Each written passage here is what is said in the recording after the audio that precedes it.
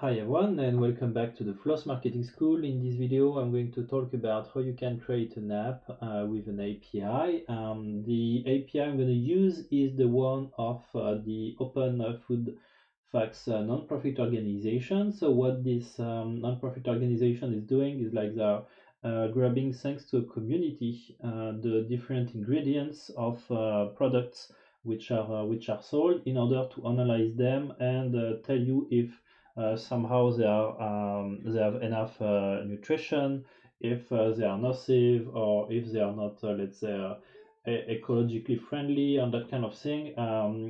So what is really interesting on their website that they provide you with an API that's which is really easy to see. So you can just click, for example, on this given link, and as you can see, if I click on it, I'm gonna get a JSON file, and this JSON file is gonna tell me that it's about seems like it's rice noodles or something like this.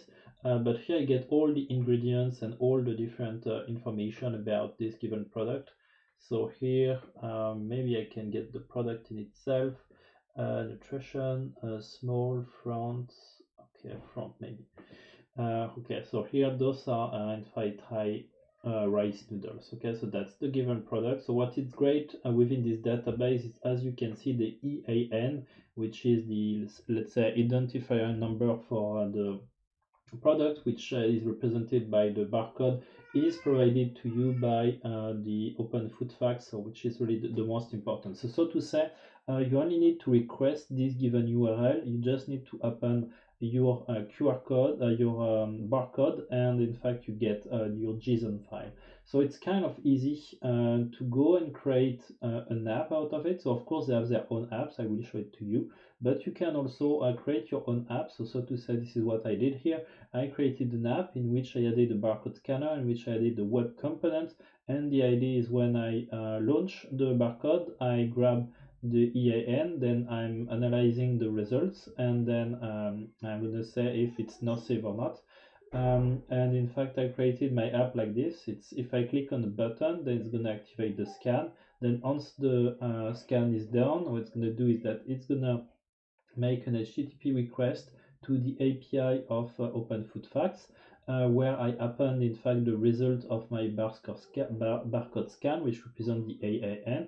I get the JSON. Once I get the JSON, if it's a good request, then I'm analyzing the content. If it contains the word onions, so for example here, let's imagine that I'm allergic to onion. What's going to say is that it's going to display a message in order to say that I'm allergic, and it's going to display this message in red. If not, I'm going to say you can eat.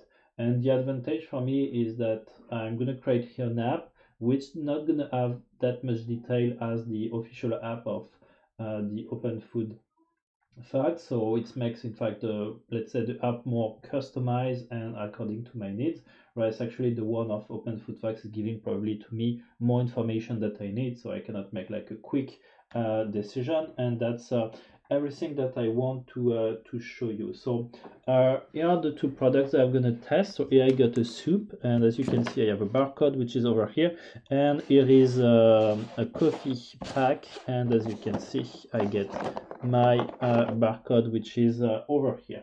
So let's see now how it's gonna happen if I scan those two.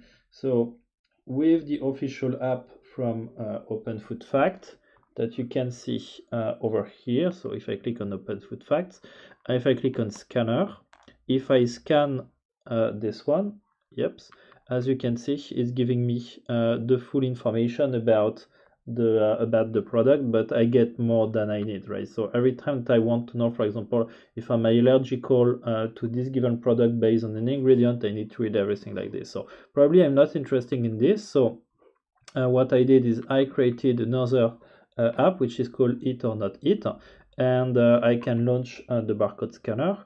So it's going to scan this barcode and say, okay, there's no onions within it, so you can't eat this one. However, for this one, oops, if I scan it,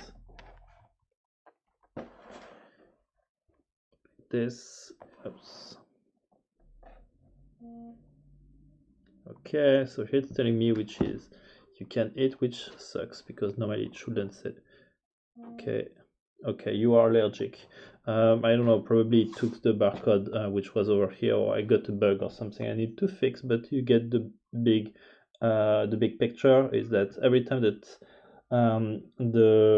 let's say the product sheet for this given product is going to be displayed, and if it includes the ingredients that I don't want, then it's going to display the word that I'm allergic to it. If not, I can edit.